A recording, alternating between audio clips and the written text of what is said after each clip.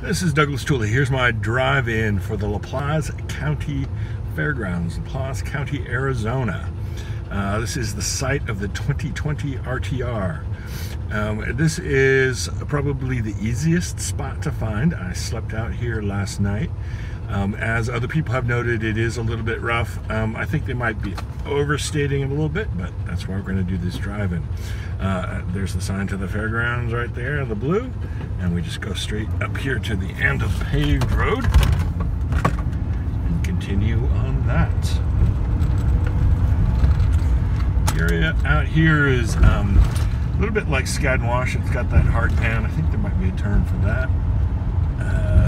But deeper gullies and much less of the hard pan. But so it makes for some relatively isolated campsites, or more isolated than the kind of pack-em-in scene.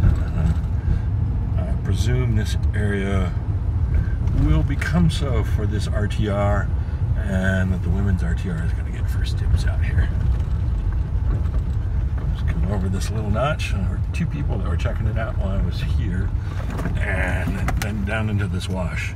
So over there on the other side, I worked on it a little bit. You'll see it here in a second. It was a nasty move, which you definitely would not want to do. I dug out one side and filled the other, and took down the little knob that was there. The sand's not bad now. How long ago was it that it rained? A week? So it's still a little moist, and you get a lot of traffic out here. This could get bad. Right now it's not bad. You know, it's not a road for big Class A's. So here we go. I'm not going to stop. Could get stuck down in here if you really tried. Dug down this part here a little bit and keep up some speed through here. One of the factors is sand. Don't stop. My setup, let's just get up and go. So swing wide around this rounded point, and again a little bit of speed and a little bit of a bounce. That was a big bounce before.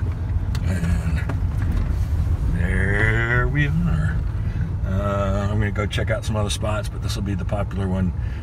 It needs some more. There's some more kind of gully washouts farther in here, but there's a fair amount of space back here.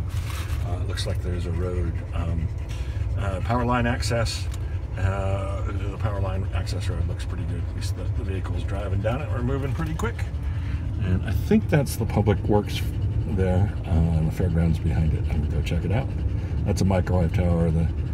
There's a Verizon tower behind me, or a cell tower behind me. The service is still bad. I'm not sure what's going on out here. I'm guessing maybe it's the cable that's supplying everything, because there's not a whole lot of nobody camped out here. Nothing except maybe people driving with their Google directions running as they drive by the tower. All right, see you around.